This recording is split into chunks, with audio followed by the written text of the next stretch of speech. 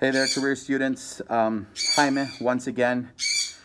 So here I am inside of our animal room. This is where we keep the vast majority of our program animals.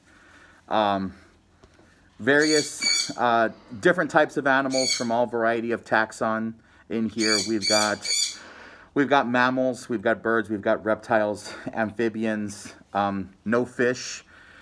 And various different invertebrates such as tarantulas and centipedes and scorpions and all those types of creepy crawlies that we all love.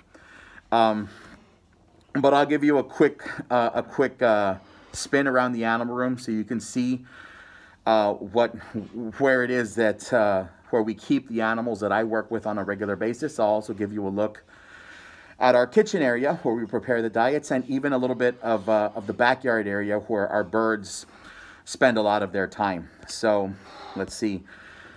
So here we go. So behind me you can see some snake enclosures. Right down here is where we keep our sleepy ferret.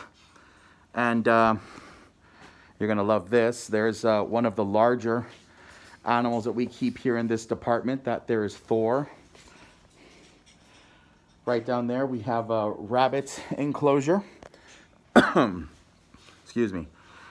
So more and more snakes there behind me. Inside those containers or those enclosures, we've got some small mammals, primarily guinea pigs. Right inside that little nest box we have an opossum.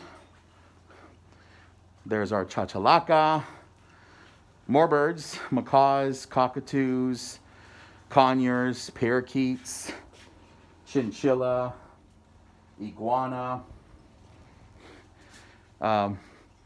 more snakes, probably more species of reptile we use in this department more than any other type of animal.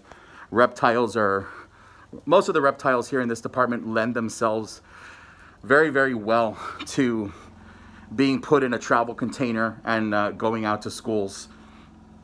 And the main way we achieve that the level of calm that we need for these animals to be when taking them out to schools is by handling them on a regular basis. It's important that they be used to that. Otherwise, they're going to be more prone to biting their handler. So right in here we have, let me go ahead and see if I can flip the camera.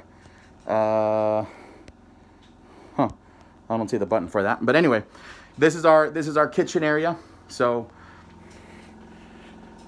this refrigerator is where we keep all of the chow, the fresh chow that we give the animals. Up here is the freezer where we'll store stuff a little bit longer just to keep it fresher for longer periods of time.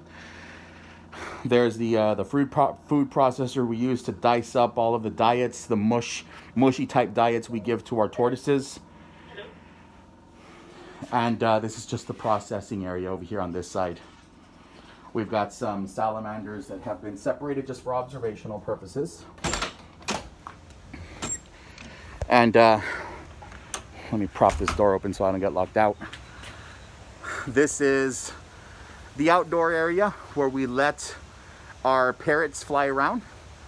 We let all our birds out here so they can soak up some sun rays, stretch their wings, fly around, hang out in the vegetation. And it's not just the birds, but we also have an alligator back here, small alligator. That's his pool.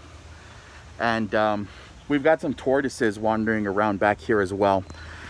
And tortoises love all this vegetation. They get to hide under. We've got some dirt pits, some mud pits back there that allow them to dig into the soil. So they definitely love that. And especially with the sun. We even have a little sprinkler system overhead. So we turn it on every day to mostly to give these plants some water, but also to get things nice and muddy for some of the animals that hang out back here. Okay, so that pretty much covers it for this segment of our video. And thank you very much for tuning in.